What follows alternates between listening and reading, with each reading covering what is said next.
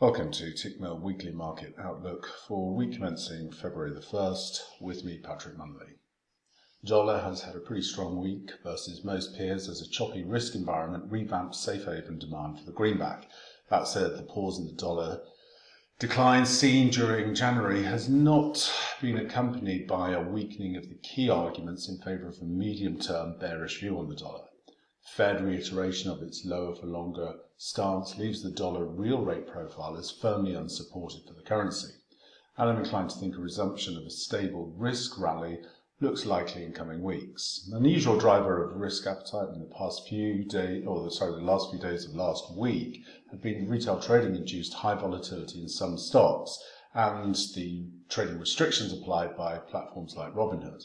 That surely remains one thread to follow and might keep investors jittery for a little longer, suggesting fresh defensive dollar positions may not be unwound just yet. That said, next week we could actually see markets' focus shift back to more textbook fundamentals as the first bunch of hard data for 2021 is released. The January jobs report will be the highlight of the week, and I'm expecting 100,000 print, which is slightly above consensus, but unlikely to generate much market excitement.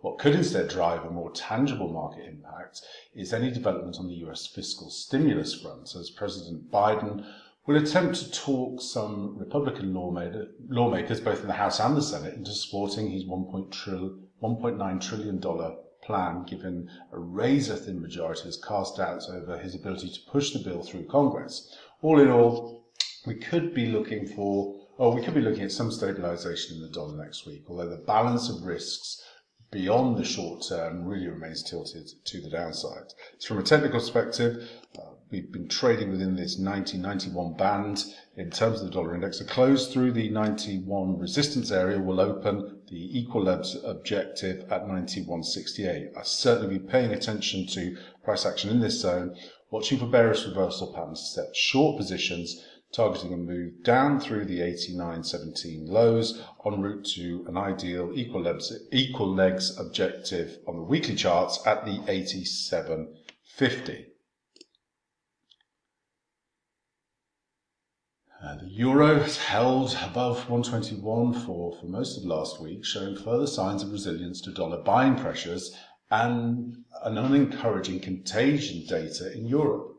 Surely helping the euro momentum has been the above consensus reads in Germany, France and Spain's fourth quarter GDPs, which were released on Friday, which suggested the economic impact of the COVID-19 wave, the second wave, has been less pronounced than the first one.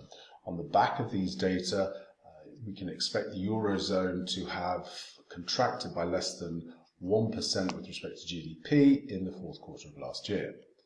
That may not be the only piece of data providing some support to the Eurozone sentiment in the week ahead, as January preliminary inflation numbers are set to rise thanks to German VAT increase and higher energy prices. While the dollar may fail to show signs of weakness, don't see any reason for the euro to lose its resilience. One thing we do want to keep attention on is the potential political developments in Italy, but that should remain a marginal story for the euro as the risks of early elections still appear low. So from a technical perspective, the euro dollar continues to hold 120.50 support. As it does so, I'm looking for a move higher to ultimately retest the 123.50 highs en route to the 124.50 objective. We could extend a bit further there now to test the projected ascending trendline resistance up to 125. Sterling continues to reap the benefits of the fast vaccination process, which puts it ahead of its major peers. With the currency being undervalued based on medium-term fair value models, the valuation gap should continue closing throughout the year, and sterling is set to gradually appreciate throughout the remainder of the year, in great part helped by the eventual restructuring of the euro. The big focus next week is on the BOE meeting on Thursday.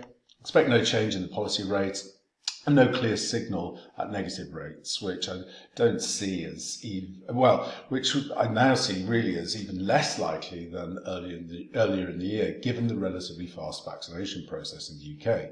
Although the BOE may formally lower its estimate of the lower bound to below the zero mark this week, don't expect policymakers to hint that negative rates are imminent, particularly if the UK economy is set to start recovering from the second quarter onwards, into having limited impact on sterling. So sterling, from a technical perspective, continues to consolidate just below 137.50. I'm looking for a break higher to test stops and offers at 138.50. From there, I think we could see a pullback to retest the 135 area support, but ultimately I'm looking for a move now to test the psychological 140 level as the medium-term upside objective.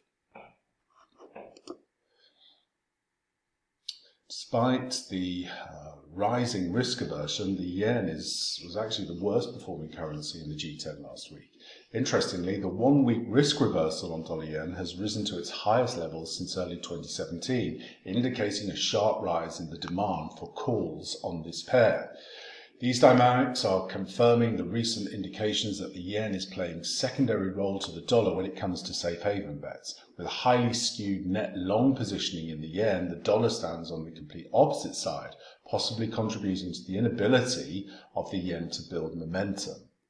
Ultimately, however, it boils down to the yen's strong inverse correlation with US Treasury yields, where another US Treasury sell-off saw the 10-year yields rise back to the 1.1% mark.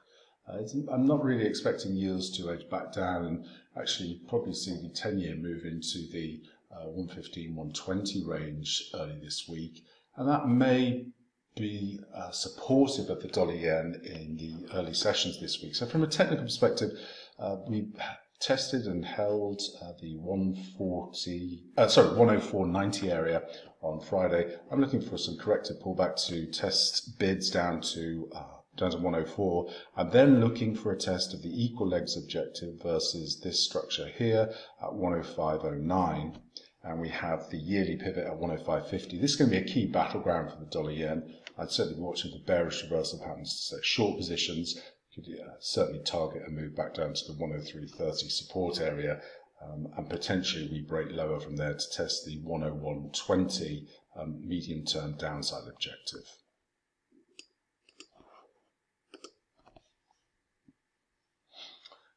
In Australia, the Reserve Bank of Australia meets this week and will face a similar dilemma to the one faced by the Fed last week: how to make an unarguably improved outlook coexist with its ultra-dovish stance. The bank will release new forecasts, and there is little doubt that those will take into account the improved unemployment and inflation pictures. But the rhetoric will remain cautious and firmly on the dovish side. As usual, currency comments will be particularly in focus, although I would be surprised to see the RBA change its stance on the Aussie at this point. The recent rise in Australia's terms of trade makes it hard to argue that the currency is materially overvalued. Could see the Aussie react positively to the rate announcement on the back of upgraded forecasts, which might spark some speculation of earlier than expected tightening.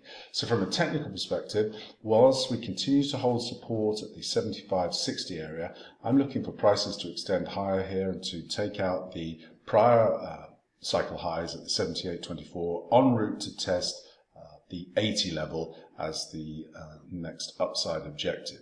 Really at this stage, only a close back through this ascending trendline support at the 75.20 area would concern this bullish view and suggest a deeper pullback to test bids back towards the 70 handle. As always, traders, be sure to join me on Thursdays for live market analysis covering 26 instruments, all the major forex pairs, indices, commodities, and Bitcoin. So I hope you all have a good week, and I hope this helps.